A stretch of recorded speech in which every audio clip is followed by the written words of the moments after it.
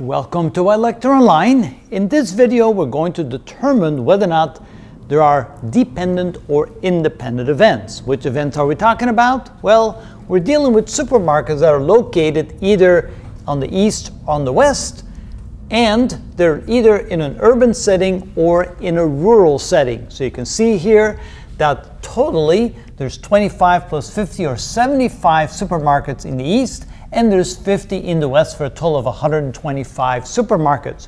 We can also classify them as either urban, 45 of them, or rural, 80 of them.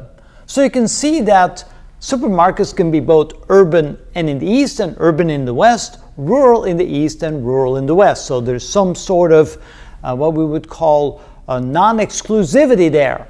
However, if we separate the two probabilities, for example, if we only look at the probability of being in the east or the probability of being in the west, those are what we call mutually exclusive events. And if we only consider that they're either rural or urban, again, those two together would be considered mutually exclusive. But if we start crossing them over, for example, in the west and rural or east and urban together, those are not mutually exclusive events.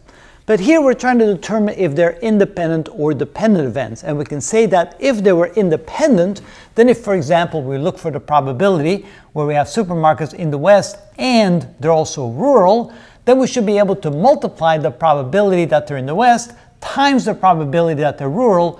And if that number equals the number that are both in the west and rural, then we know they're independent events. But if we take a look at it, we can see that if we work this out, we get 32 over 75. But if we look for all the supermarkets that are both in the west and rural, we can do that over here. Here we have west, and here we have rural. So that means that we look at this number right here. These are the supermarkets that are both in the west and rural. That's 30 out of 125, which is not equal to 32 over 75.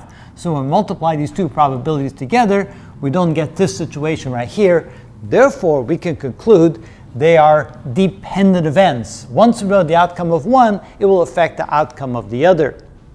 What if we want to find the probability that a supermarket is in the east or urban? Well, the way to do that is to add the probability that it's east and not urban, plus the probability that's urban and not east, plus the probability of the intersection of urban and east together.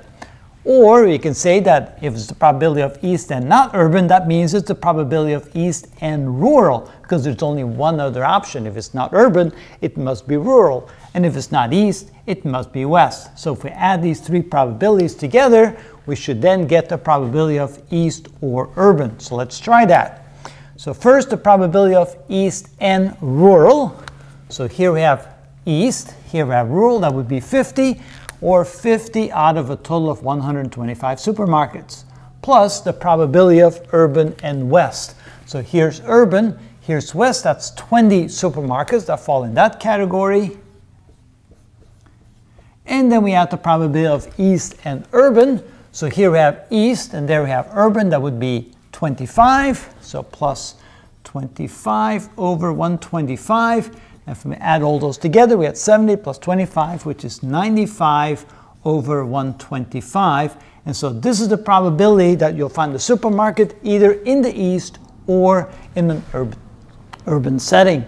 And that is how it's done.